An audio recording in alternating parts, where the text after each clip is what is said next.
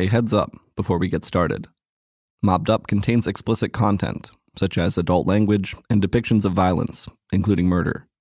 Please be advised that this podcast might not be suitable for all audiences.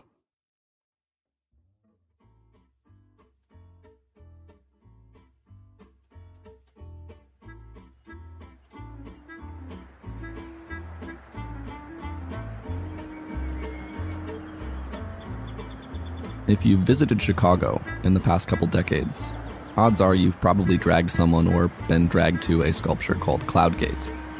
If that name doesn't ring a bell, that's probably because everybody just calls it the Bean. You know, it's the sculpture that looks like a giant, shiny bean. It's smack dab in the middle of downtown Chicago, and just a couple hundred feet away is Jewelers Row, a stretch of Wabash Avenue that's packed with jewelry stores. Of course, that means it's long been on the radar of guys like Frank Cullotta. In 1961, I just did a year, 9 months in the correctional, another jail. And I get out. Remember Frank?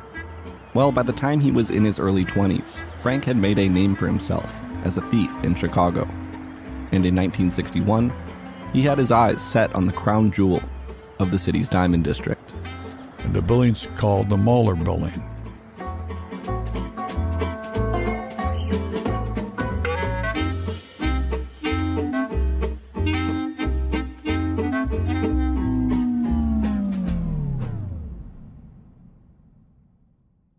Once you got power, a lot of power, you don't care about the money no more.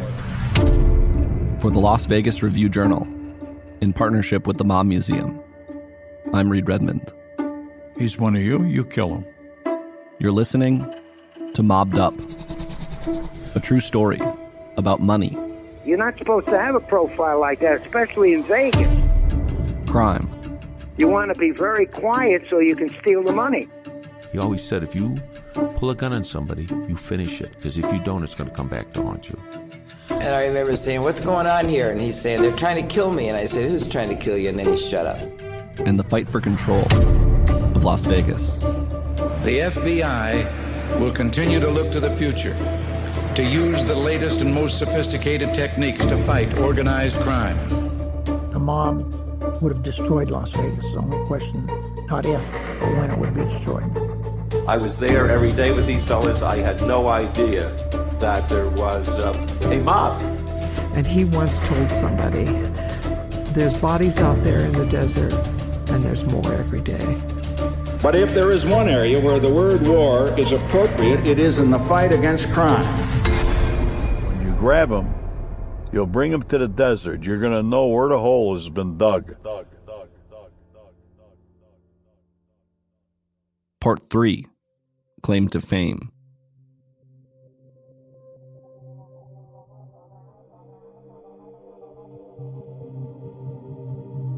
At the end of Part 2, Frank Cullotta had decided to stop going out on scores with his neighbor, Crazy Bob.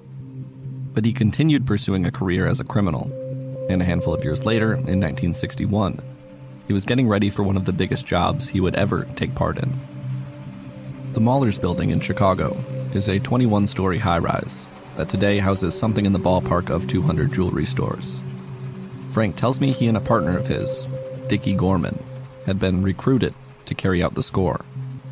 They'd gotten a tip that a jeweler from New York City would be coming to the building to sell loose diamonds. He goes through the whole building and sells diamonds to these jewelers. I never was there before, but then after, I went and cased it out, of course, before you rob it. I noticed that every floor there were jewelry stores, wholesale. You could buy them wholesale jewelry. But I also knew that they had a hell of a security system done. If somebody alerted that there was a robbery in progress, they had gates that would come down and block the stairwells. So basically, you'd be trapped on a floor. The elevators would shut down. So you had to be very careful nobody sounded an alarm. Frank and Dickie had a couple guys on the inside who were supposed to notify them when the diamonds were inside the building. They wanted to be close by when that happened. So when the time came, they parked a car in the suburbs and took the L, Chicago's public train system, downtown, doing their best to pass for businessmen heading downtown for work. So we went down there with top coats, fedoras, young guys. They booked a room in a nearby hotel using a fake name, Mr. Sterling, and waited for the signal. After a couple hours, the hotel finally called up with a message.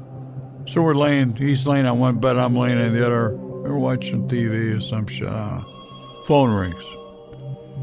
I figure, well, hopefully the guy's there. So we pick up the phone. Your package has arrived, Mr. Sterling.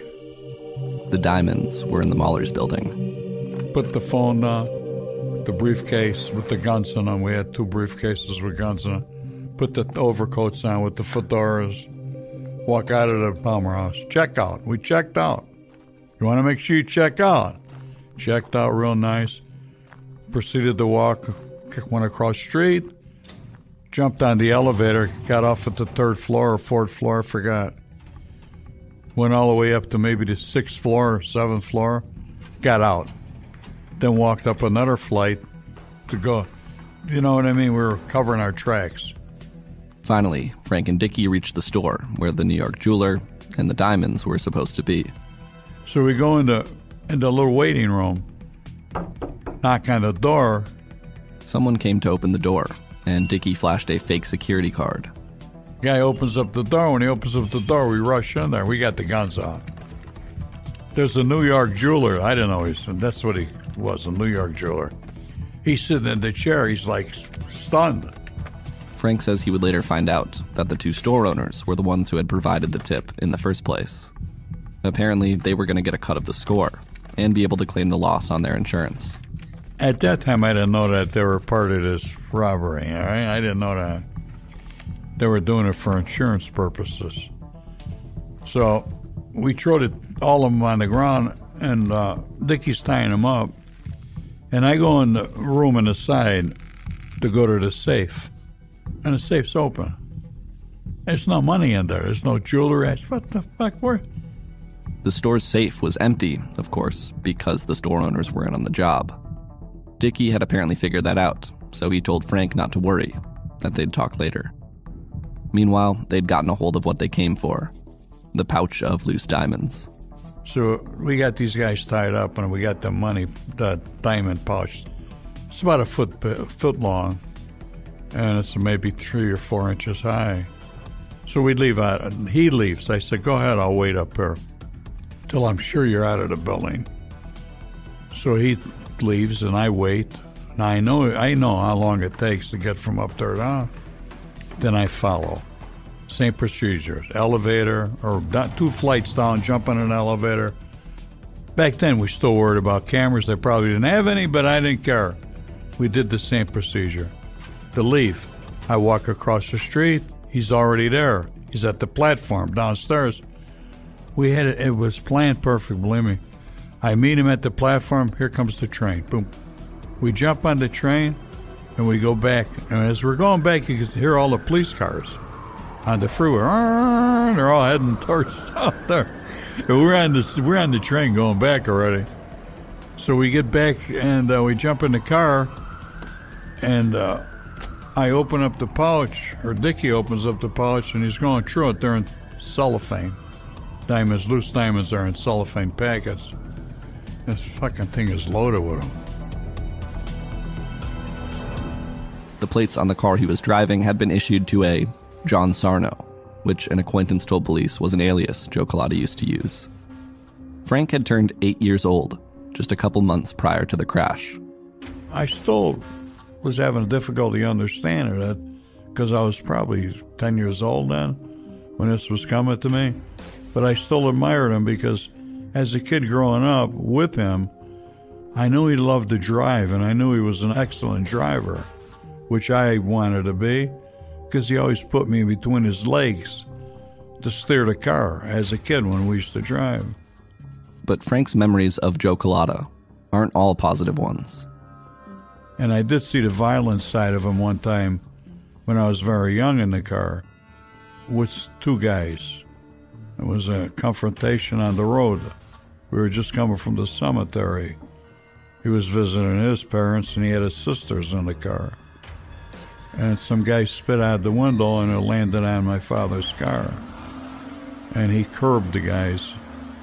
And when he curbed them, the guy in the passenger side ran around and was opening up the door of my father, and my father kicked the door open down, knocked the guy down, and started beating him up. Then the other guy come and he beat him up.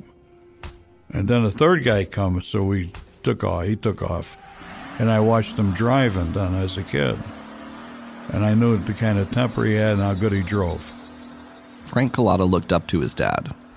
He idolized him. And from a young age, he followed in Joe Cullotta's footsteps. They would hang a sack on a pole. They'd stuff the newspapers in there. People wanted a newspaper, they'd throw a nickel in there, take a newspaper out. Everything was on your honor.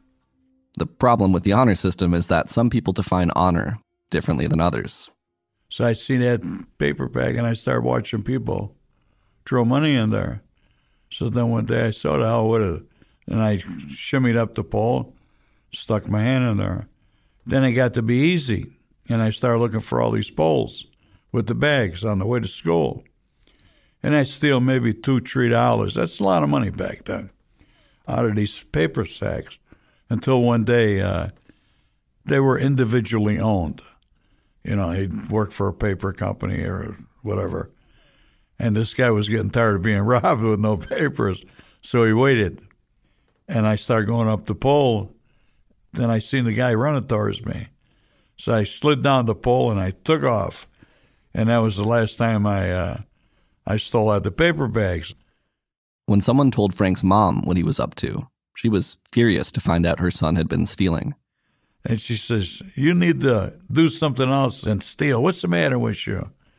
And she says, "I got your shoebox." I said, "What am I going to do with that?" She says, "You're going to shine shoes." She says, "You shine shoes, you can make a nickel, a quarter. You can make good money." Reluctantly, Frank did what his mother asked.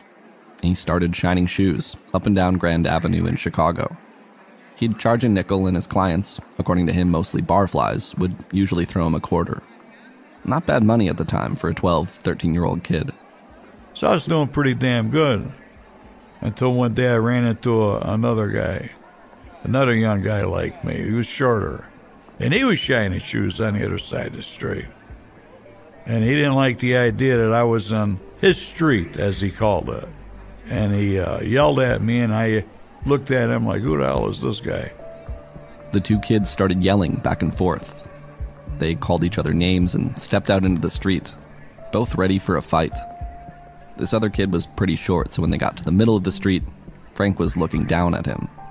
And he went to grab my collar, and I pushed him away. And he says, "This is my territory. I'm the only one allowed on this street, not you. You can't even get permission." And I said, "What's your name?" And he says, "Tony Spilotro." And I looked up at the sign. I knew what I was doing. I said, "I don't see your fucking name on the sign." And he said, he started laughing. He says, "I'm coming back tomorrow. If you're on the street, you and I are going to fight." Frank has never been one to shy away from a fight. He went back the next day, and the day after that, every day for the next week. But this Tony Spilotro kid didn't show. I didn't see him. Finally, about a week later, there he is. And he's yelling, "Come here." "Fuck you," I said, "come to me." So we met in the middle of the street again. And he said to me, "What's your father's first name?" I don't know why he went. At that time, I didn't know why he was asking me that. I said, "What do you want to know for?" He says, "It's very important that you tell me." He said, "Because my father overheard me talking with my brothers about having a problem with a guy by the name of Frank Cullotta. And my father come in the room and he says, "Find out if that boy's father's first name is Joseph." He says, "If it is, yous are going to be friends." It was an unlikely start to a friendship that would span decades and eventually take both of them to Las Vegas. After the break, Frank finds out how his dad knew Tony's dad, and the two new friends wreak havoc on the streets of Chicago.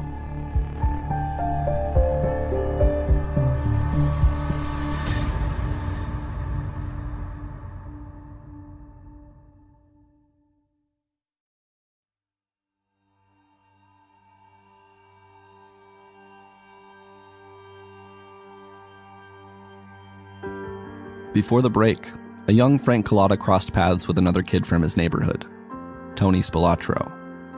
It turned out that Tony's dad, Pasquale Spilotro, had been a friend of Frank's dad's. Patsy, as he went by, ran a restaurant. Patsy's. On the near west side of Chicago. Everybody used to go in the restaurant and have his famous meatball sandwiches. Joe Cullotta had once helped Patsy Spilotro defend the restaurant from a type of extortion known as the Black Hand. Here's how it worked, according to Mom Museum content development specialist Jeff Burbank.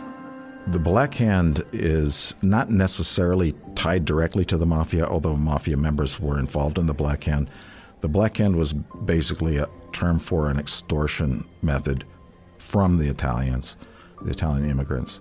And they would send a letter to a prominent Italian, a few non-Italians, but the vast majority were wealthy Italians, a doctor, a lawyer, or that kind of thing, and say, well, if you know what's good for you and your family, you're going to pay me $5,000 or something like that. At some point, Black Hand extortionists had started to show up around Patsy's restaurant. And according to Frank, Patsy then turned to Frank's dad.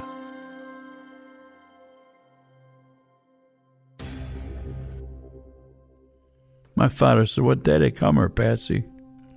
And he told him. So he says, listen, I'll be here that day. I'll be in the back. So he went in the back that day, him and his partner, and they waited for the guy to come in. And Patsy told him, yeah, I got to go in the back to get it. Because he always went in the back to get it, the money.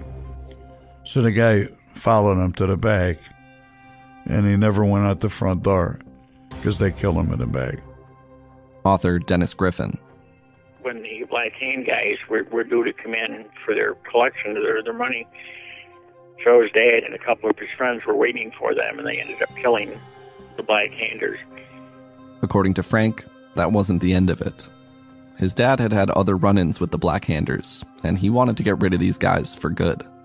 The first two guys he got, they were in a barbershop. And him and his crew, a couple guys, they knew the guy was going to be in the barbershop because they used to muscle the barbershop, these greaseballs. And so they went in there and they killed the two guys that were in there. Frank says the leader of this Black Hand group went into hiding, but his dad was able to track him down to a motel where he was staying with his wife.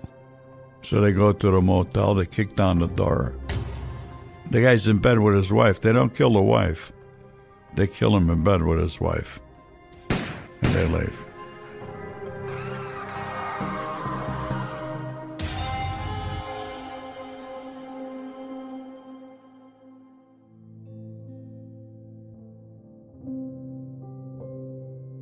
After finding out about their father's relationship, Frank Cullotta and Tony Spilotro became fast friends. When they were in their early teens, Frank and Tony ended up at the same school, the Montefiore School on Chicago's west side. It was a school for high-risk youth, and Frank tells me he ended up there because he didn't like school. It started getting rougher and rougher in school for me, The full story, as Frank would go on to tell it, is a little more complicated than that. He says the principal at his old school slapped him for wearing his pants too low, and that they'd gotten into a physical altercation after that. Frank wanted revenge, so he got another student to help him come up with a plan. So we planned it. He had recess there. So I said, well, I wait in the hallway. All the kids would go to the playground, So he comes down the hall. We got a blanket. So we throw the blanket over him. And we tie him real quick with the blanket, but not for his legs. He could walk, but he don't know who threw the blanket over his head. And we bring him into the classroom. We open up the window. Now, this rope was a long rope. And we hung him out the window by his feet. And we left him there. We tied him a long rope. He knew who'd done it. He figured it out. So we got in trouble, of course. Then they sent me out to school. Like Frank, Tony also had a less than positive experience in the public school system, at least based on what his classmates and teachers would remember about him. The following quotes come from a series on Anthony Spilotro that ran in the Review Journal in the 1980s. It was written by Michael J. Goodman of the Los Angeles Times. A teacher at Steinmetz High School, where Tony attended the 9th grade, would remember, "He pushed teachers around. but there was nothing underhanded about the kid. Little as he was, there was an admiration for him. When he walked down the corridor, kids would fall in line behind him. One of Tony's classmates would recall Tony seeming moody and depressed, once remarking, "I don't care whether I live or die." Another of his high school classmates would remark, "I knew his reputation. If I beat him up, he would get me after school. I saw him cleave a kid's head open with a metal T-square. I saw him hit a teacher in the head with a gym bag." Just like Frank, Tony Spilotro seemed to have a knack for finding trouble. Or as Frank would put it at a Mob Museum event in 2016, trouble had a way of finding Tony. So what was Tony like as a teenage tough guy? Because, I mean, that was his thing, especially then. Tony was for a little guy, he was very, very good with his hands. He wasn't scared of anybody.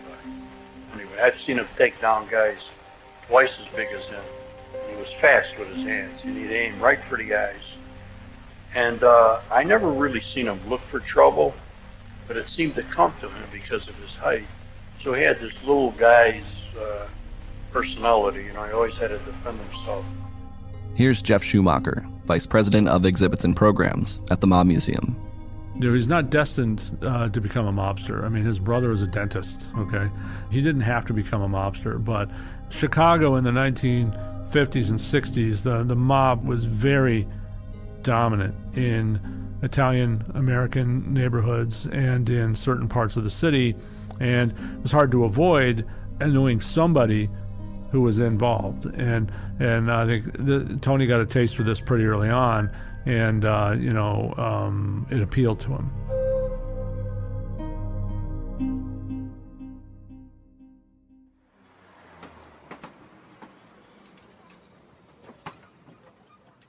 By the time Frank and Tony end up attending the Montefiore school together, it's the 1950s.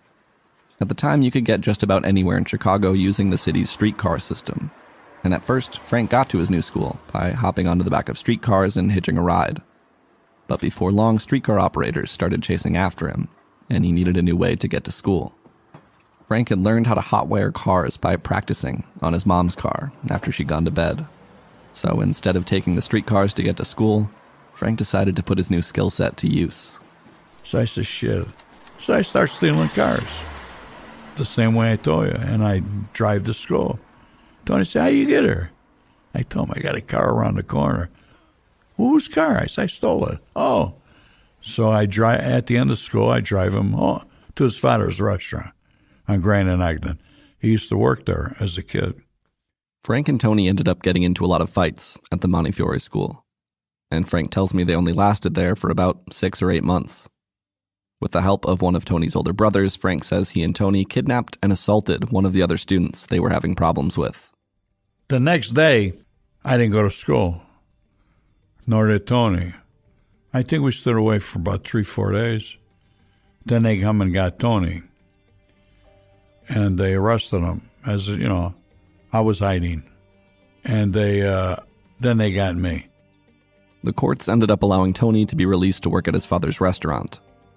Frank, however, was placed in a reformatory school, where he would have to live on campus. He did make it back into the public school system eventually, but at the age of 16, Frank decided he was done with school for good.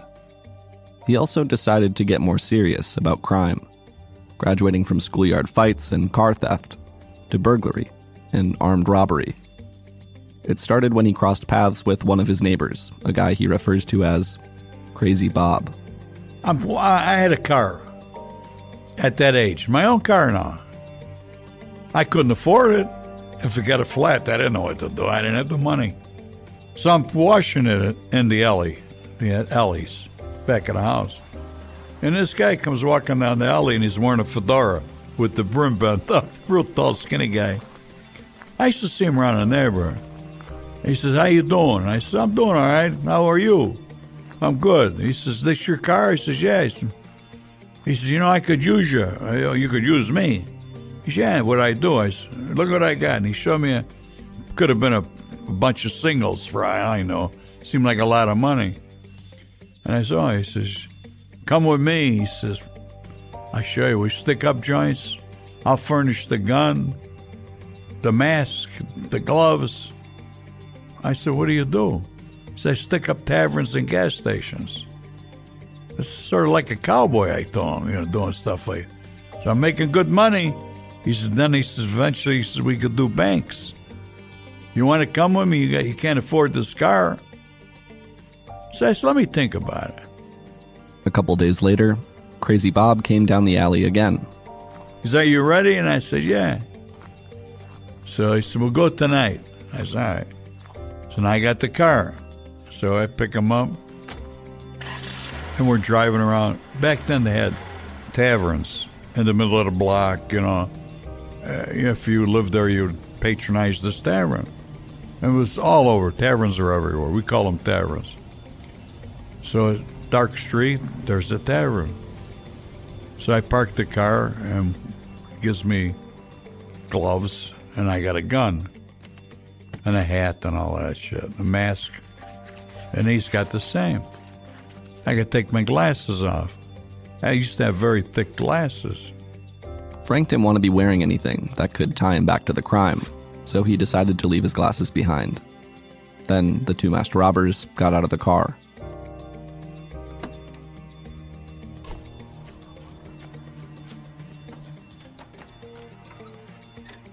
We go in there, and he throws a shot. Boom! At the back of the bar.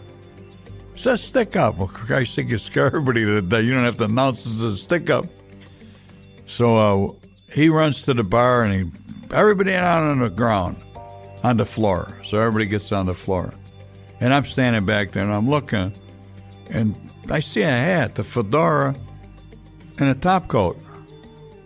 And that's the only thing that's not getting on the floor. So I said, get down, you mother effer. I'm screaming, get down.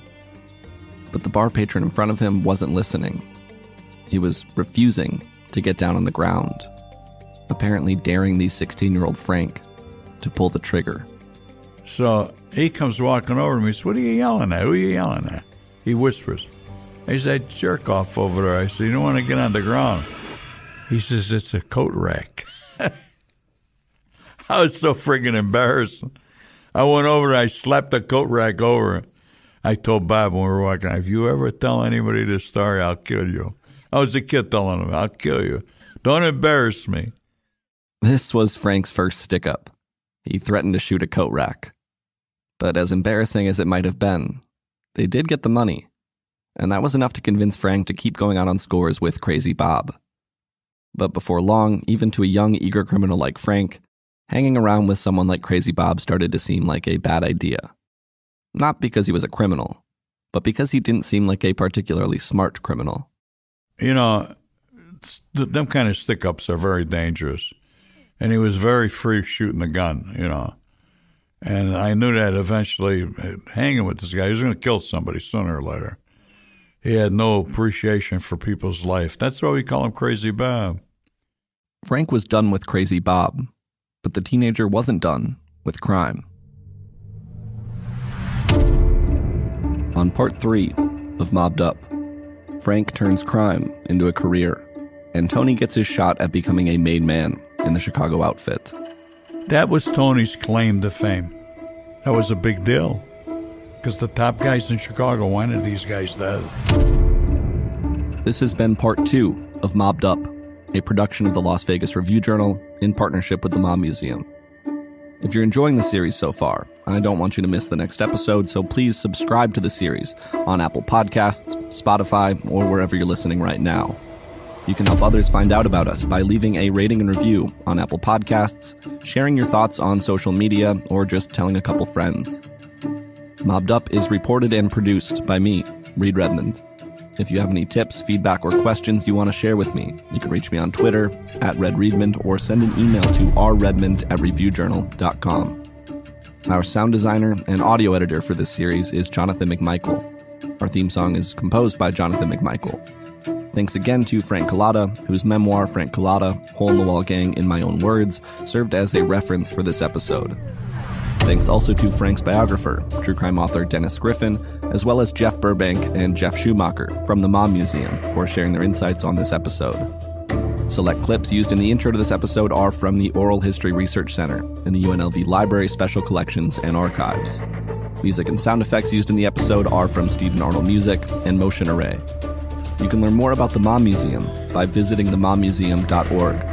And you can learn more about Mobbed Up by visiting reviewjournal.com/podcasts. Thanks for tuning in, and we'll see you right back here next week.